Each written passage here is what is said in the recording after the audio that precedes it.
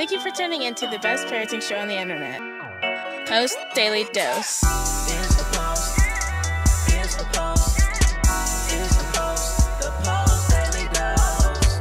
Here's the post. Here's the post. Here's the post. The Post Daily Dose. Here's the post. Here's the post. Hey, good evening, Facebook family. Welcome to another episode of Post Daily Dose with me, your trusted parenting advisor, faithful guide and servant on the healing journey. What's my name? Big Papa Brian+Post. Hope everyone is doing wonderful on this terrific Thursday. This week is flying by. I mean, it is flying by, and I feel it. So I hope you guys have had a good week so far, and everyone is happy and healthy in your life. So a couple of weeks ago, Jeanette Yoff, who is a famous psychotherapist in the Los Angeles area, and we did a webinar, a virtual webinar for parents and professionals. And one of the things that Jeanette talked about on the webinar was about being an owl. So that is our topic for tonight, the power of being an owl. I think I talked about that the other day on the webinar for the teachers I gave. So it's an acronym, and it stands for Observe, Watch, Listen. Observe, watch, and listen. And it applies to everything, but in particular, it applies to your children. But it also applies to yourself first. So what is observe? Start with the O. The observe is observing yourself. Observing, and this is kind of the quintessential aspect of being mindful. When you are observing yourself, you are asking yourself internally, what's going on right now? Where am I at? What am I feeling? What's going on right now? Where am I at emotionally? Where am I at in my thinking? And what am I feeling? What am I feeling? So where am I at?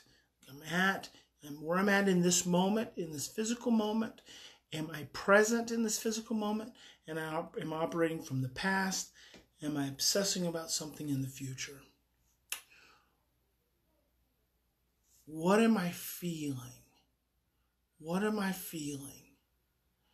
In this moment, am I feeling anxious? Am I feeling scared? Am I feeling at peace? Am I feeling present? Am I feeling funny? Hello, Mimi the Oni Owl. What are you feeling? That's observing. You're observing yourself. It's being mindful. And that's so important in the moment. Because in the moment, what we tend to want to do, Annalisa says, having a hard time just feeling done. Oh, then this is a perfect topic for you today, Annalisa. And thank you for signing in, joining in, and thank you for sharing. And I'm sorry that you're having a hard time. And it is okay to just feel done. In fact, I had Annalisa, just the other day, I had a parent say to me, I'm done. I'm done. I said, oh, I understand, and that's okay. It's okay to be done. I think you should take the rest of the day off. I think you should go for a drive. If you can, if you don't have a support person in place, I think you should just take the day off. And Angela says, she's done too. Dadgummit, why don't we all be done? That'll be fine, because I'm feeling kind of done myself. I'm feeling like I want to take a big old long nap. Yes, it is just a bad day. Absolutely. But you see what I did there, Annalisa? You see how I gave you permission today, in this moment, to be done? And you said, I'm just having a bad day. Do you see how just acknowledgement of what you feel and where you're at, not discounting, not saying to you, don't be done, you got this, you can do this, girlfriend, it's going to be okay.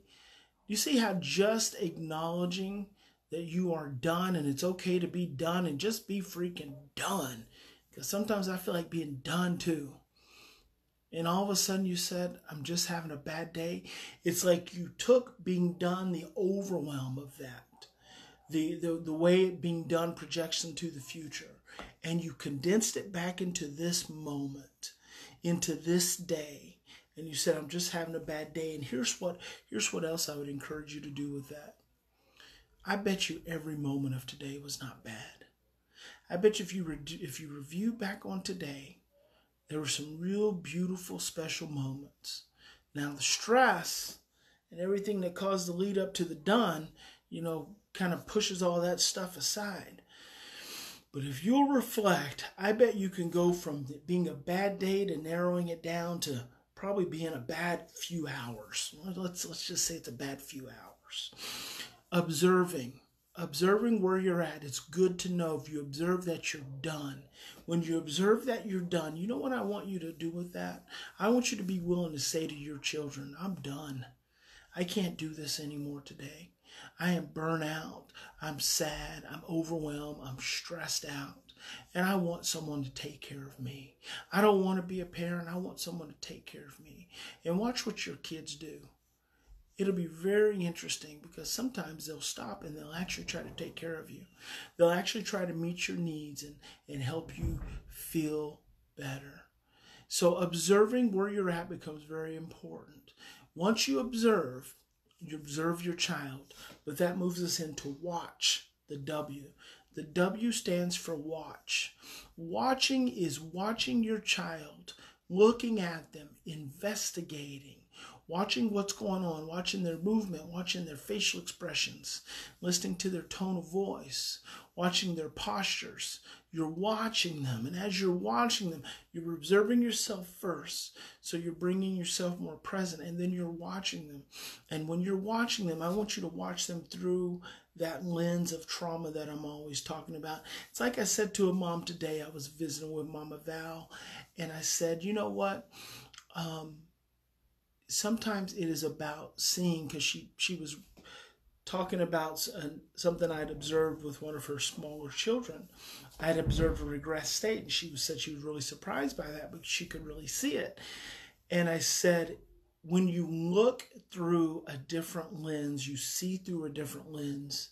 So I look through a trauma lens. So I don't just look at behavior. I look through a trauma lens, and I understand trauma. I said, but you also feel differently. When you look through a different lens, you feel differently. You feel the energy of others. You feel the energy of your children. You feel it's a different feeling. So it's not just seeing different, it's also feeling different. But when I talk about watching, what's important about this, being the wise owl. The wise owl is observing themselves. Number two, they're watching their child. See, at this point, we've still not done anything. We're watching. It can be sheer chaos in the morning times. Sometimes the best thing you need to do is sit on the couch and take your deep breaths. You're just watching. The other thing I want you to do, yes? May I get a snack? Sure. Ask Mr. Harold. Okay. He'll help you with something. So the other thing I want you to do after you're watching, so you're watching is paying attention.